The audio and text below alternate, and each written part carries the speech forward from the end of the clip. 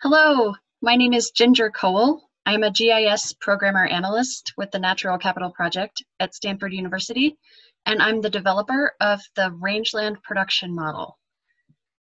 In this video, I'll be describing the basics of how the model works, what kind of information it produces, and how to run it.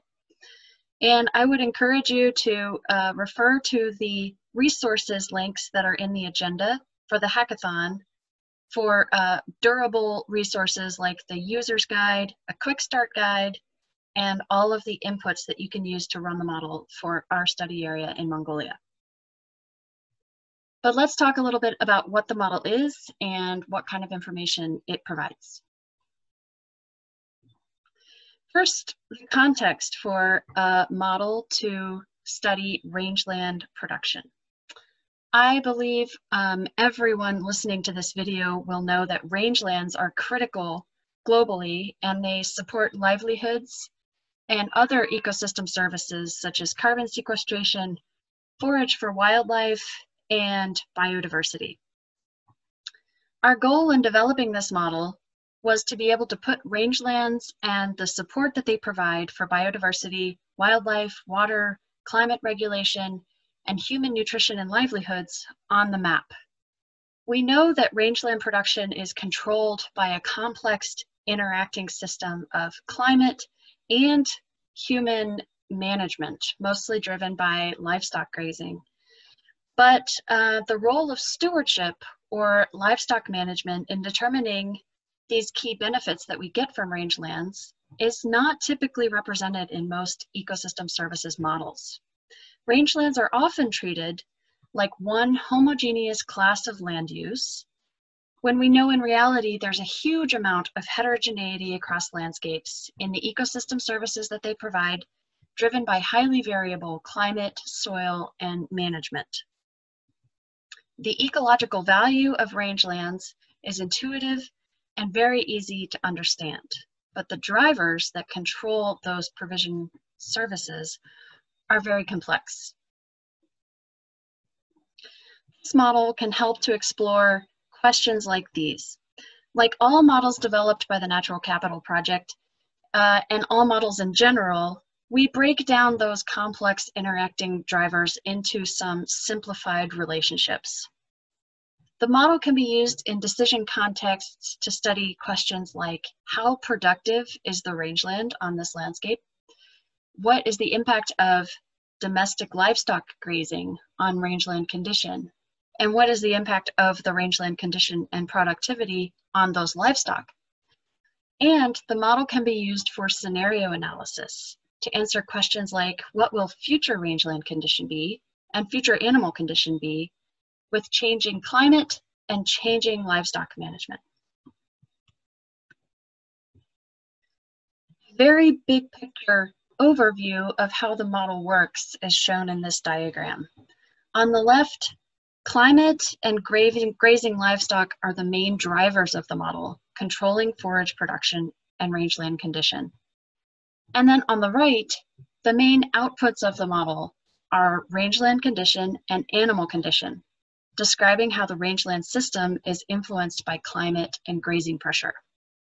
Note for now that rangeland condition and animal condition are very vague terms, but we will get into the details of how the model represents them later.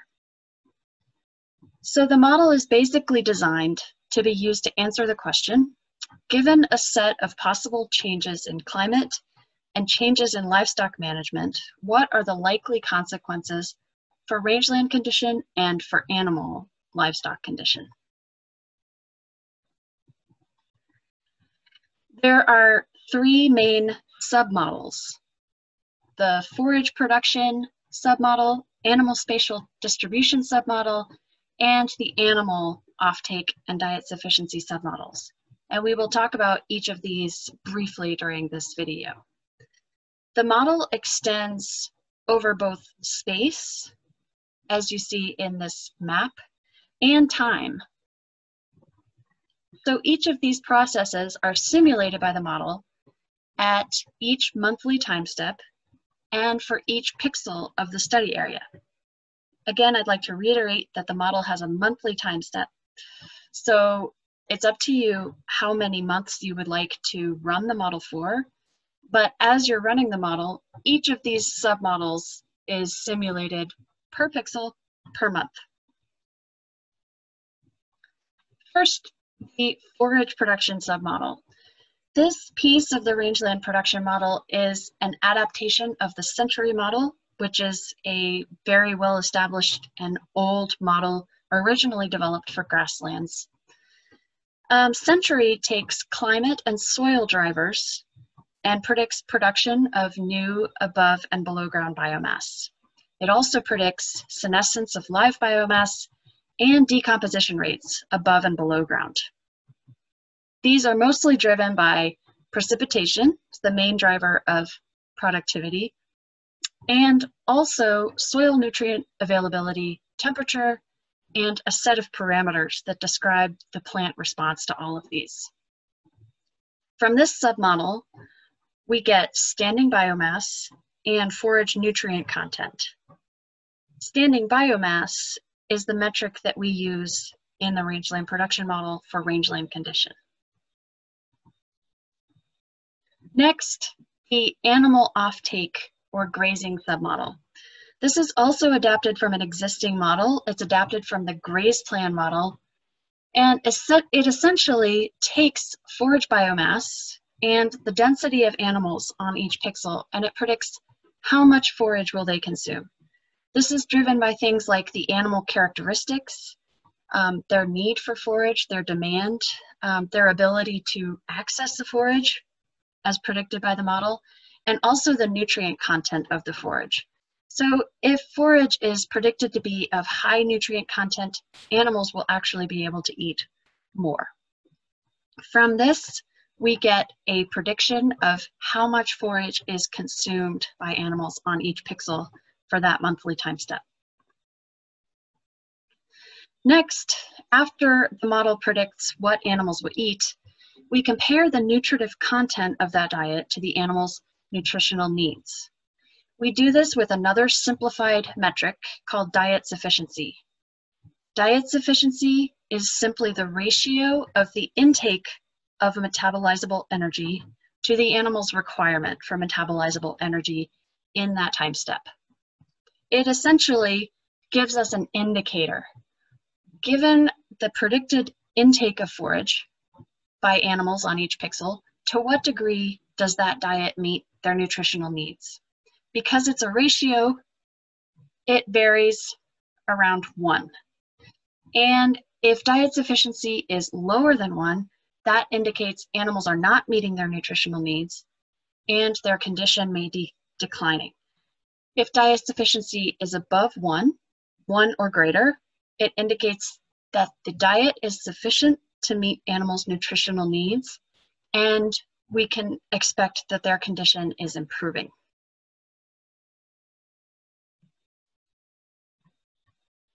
Next, grazing, of course, impacts standing biomass in the model through animal offtake. Animals consume forage. There's therefore less standing biomass at the end of the current time step.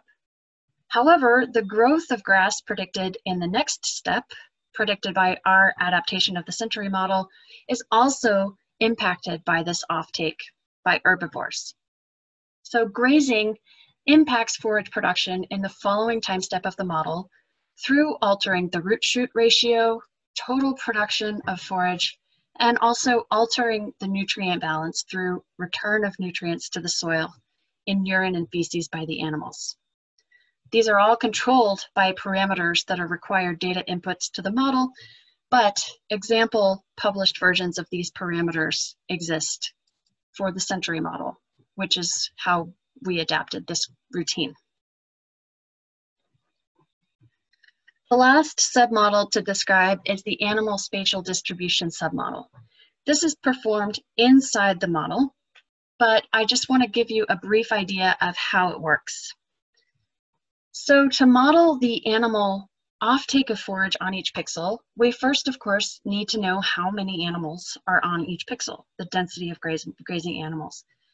The best information that we have, though, about livestock densities is often at the level of administrative units, such as SUMs in Mongolia, where each SUM contains hundreds or thousands of pixels. So we need a way of disaggregating the animals across pixels within SUM, going from this top map on the top that gives a total number of animals per administrative district down to number of animals per pixel. In the model, this is done by looking at the difference between potential biomass, which is predicted by the model without grazing, and observed biomass, which is taken to be indicated by a remotely sensed vegetation index. For our application here, we're using NDVI. So this illustration with the green rasters shows that we assume that areas with a small mismatch between potential biomass and observed biomass are lightly grazed, but areas with a large mismatch, such as high potential biomass but very low observed biomass, are understood to be heavily grazed. And this is how we disaggregate animals across pixels in order to predict more accurately the amount of forage taken off by animals on each pixel. The main outputs of the model are rasters covering the study area and for each monthly time step for which the model was run. So for each of these, you will get rasters of standing biomass, that's our indicator of rangeland condition, and diet sufficiency, our indicator of animal condition. Since each of these are rasters, it is possible to construct time series such as you see on the right. However, that would need to be done in post-processing of model outputs. Also, I want to mention that all of the model outputs are, of course, associated with some uncertainty. Although the model outputs are given as fixed quantities, with a model like this, it's difficult to precisely quantify the uncertainty of the model outputs. However, we know that the model is impacted by uncertainty in the driver variables. For example, the rate of precipitation is uncertain to some degree. It's also impacted by uncertainty in parameters. For example, the rate of new forage production given a certain level of precipitation is uncertain to some degree. And also some structural or process uncertainty. For example, the factors that control how animals choose their diet. Like all INVEST models, the rangeland production model must be calibrated before we can have confidence in the absolute values of its outputs. However, even if there are no empirical data available to calibrate the model, we can have more confidence in the relative values, such as relative values across time, like you see in these time series on the right, and also relative values across space, like you would see in rasters, where the model can help to identify potential hotspots of productivity or grazing intensity and cold spots or areas of relatively lower productivity or grazing intensity. So next, I'm going to move into how we will be using and running the rangeland production model for this hackathon. And this information is duplicated in the Quick Start Guide. You can see the link to that guide in the agenda for the hackathon. You can use that as a guide to installing and running the rangeland production model. Rangeland production model is not distributed as part of the INVEST model suite, so you will need to find and download the installer for the rangeland production model separately. You can follow the link in the agenda to the installer or follow this link given in the PowerPoint presentation here. Each release contains the installer to install the model on your computer, full documentation, a set of sample inputs, and the source code for the model. But for this hackathon, we will be using tailored inputs for the model study area. So don't use the sample inputs that are distributed here with the model. Most users will want to install the Rangeland Production Model using the setup executable that you can download following the link in the agenda. This will be installed just like any other program on your computer, and it will install an application called Rangeland Production. Unfortunately, we don't yet have a Mac installer. If there are any users with Python experience, we also have a Python package that you can install from GitHub, but I will not be describing this use for the model because I think most people will probably simply use the model installer or the setup executable. User interface for the Rangeland Production Model is very similar to INVEST models. So by this point, you will be somewhat familiar with this user interface. Most of the inputs that you need to supply are just file paths to the location of the file on your computer.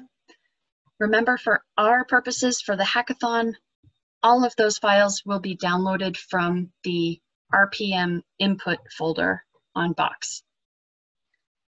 There are some help texts that you can read by clicking on the blue icon next to each input, and just click Run to launch the Rangeland Production Model. It's very important for the hackathon, you can take the input values directly from the Rangeland Production Model exercise, and I suggest that you do this, copy and paste them directly, because it's very important that you get the text of those inputs correct exactly.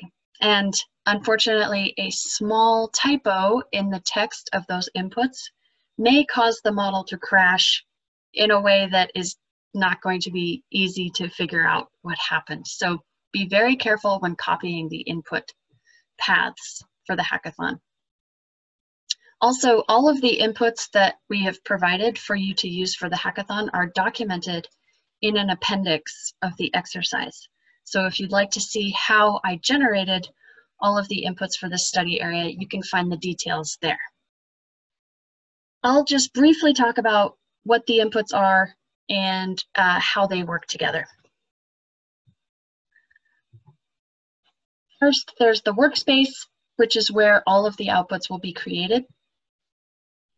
The time period to simulate with the model is specified by the number of months, the starting year, and the starting month. The area of interest is like all INVEST models. That is the bounding area for which the model will simulate. Soils data control plant nutrient availability. And for our application, I downloaded them from the ISRIC Soil Grids website. The model requires monthly temperature, precipitation, and a vegetation index, such as NDVI. We only need 1 month's worth of temperature data. For example, we need temperature data for January, February, March, April, etc. For precipitation, the model requires precipitation data for each month that the model simulates. For example, if you wanted to use the model to simulate 24 months, you would need to provide precipitation inputs for each of those 24 months. Same for the vegetation index. You would need to provide a vegetation index raster for each of those 24 months. This describes in detail how the site and plant functional type parameters are mapped to space.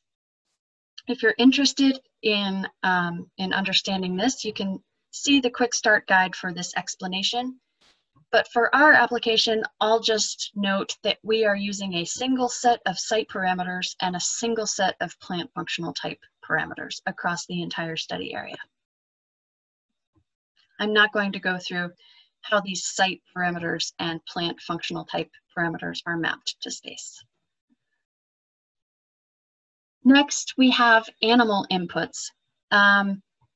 These inputs must describe the total number of animals inside each polygon. For our case here, we're using SUM boundaries, and we're using livestock statistics from the National Statistics Office, giving the total number of livestock in sheep forage units per SUM. And then these must also be associated with some parameters given in the animal parameter table. The model requires initial conditions be given by you, the user. These can either be supplied as rasters, one raster per state variable of the model, or as tables. And for our application here, we're using tables. You can see examples down on the bottom of the screen where each state variable considered by the model is initialized with a single value for the entire area of interest. This final box in the model interface that says Save State Variable Rasters is optional. If you check that box, the model will save a raster of each state variable for each month that it is run. So this will create a lot of rasters on your computer. However, it can be very useful for debugging, or if you're interested in looking at some of the intermediate outputs of the model. Usually I would recommend that you do not save state variable rasters and you simply look at the main model output. So the output created by the model will be created in a folder called output in the directory that you supplied as the workspace. A summary results folder is inside that folder, and that creates outputs aggregated across space or time. And then there are also rasters in the output folder giving output values for each month that the simulation was run. Those outputs include rasters of animal density, disaggregated, rasters of diet sufficiency for each month, potential biomass, which is predicted biomass in the absence of grazing, and standing biomass, which is biomass remaining at the end of that time period after animals have consumed what they will intake. Summary results are what I would suggest that you look at first. And in the Rangeland Production Model exercise, these are the results that the exercise will walk you through looking at for the exercise. So this will show you summary results such as mean potential biomass, mean standing biomass after animal offtake, and mean diet sufficiency of animals. All of these are taken as the mean across time steps, the whole time period that the model was run, and across pixels inside that feature. The last summary output that I'll highlight here is mean animal density. This is the mean across model time steps per pixel. So it will give you an idea of where the model has estimated that there are more or fewer grazing animals. To sum up, the Rangeland Production Model is useful to augment monitoring efforts across space and time, because the model gives some estimate of both rangeland condition as indicated by biomass and animal condition as indicated by diet sufficiency on a continuous basis across pixels of the study landscape and across months of the year. We hope that the model can be useful to augment field monitoring efforts. Also, the model can be useful to analyze impacts of changing climate and changing animal densities. It's set up to be relatively easy to run the model with increased or decreased precipitation and increased or decreased animal densities. this can give us an idea of how much rangeland condition or animal condition is sensitive to changes in precipitation and changes in total animal numbers. Okay, with that, please check out the Rangeland Production Model exercise and the Quick Start Guide. Good luck!